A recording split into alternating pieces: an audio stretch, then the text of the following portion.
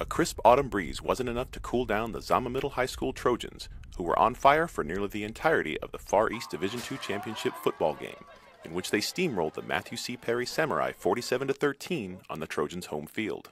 U.S. Army Japan Commander Major General Viet Luong conducted the coin toss to start the matchup.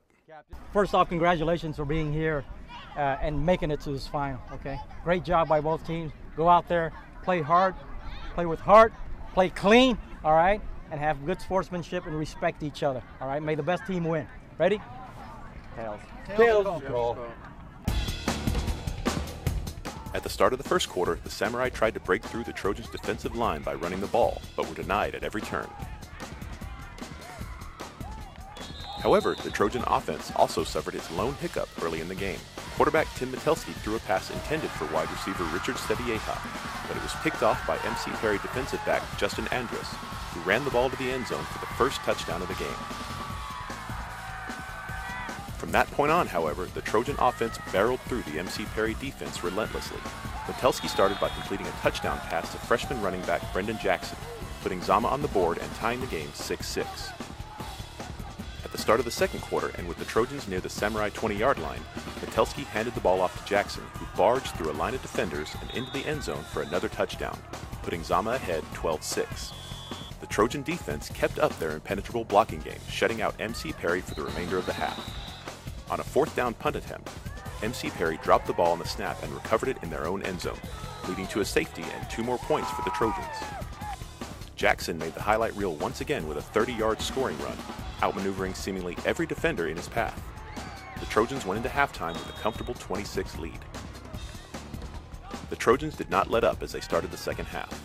Matelski completed another touchdown pass, this time to wide receiver Chandler Platt.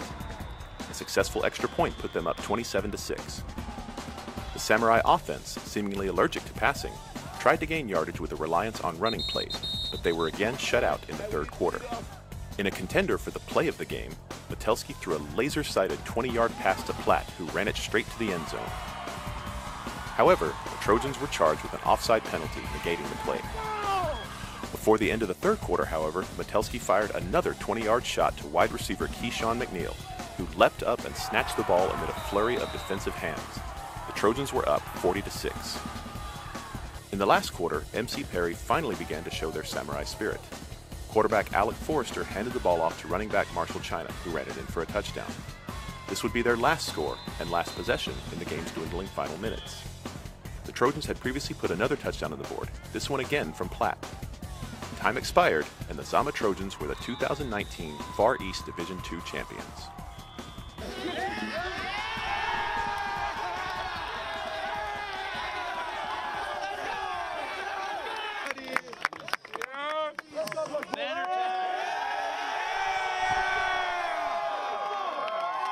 Last year, of course, we lost it, so this year was just focusing on the little things, doing everything we can to come out and play how we played all season.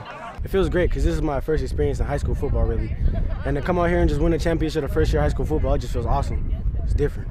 It's good to do this for Coach Bolin. He's been at this a while, and we wanted to give him what he deserves in a banner, in a championship. We did this for the seniors who've been here a while, just to give them all of their hard work. It's going to pay back eventually, and it did tonight. With that 47-13 right there.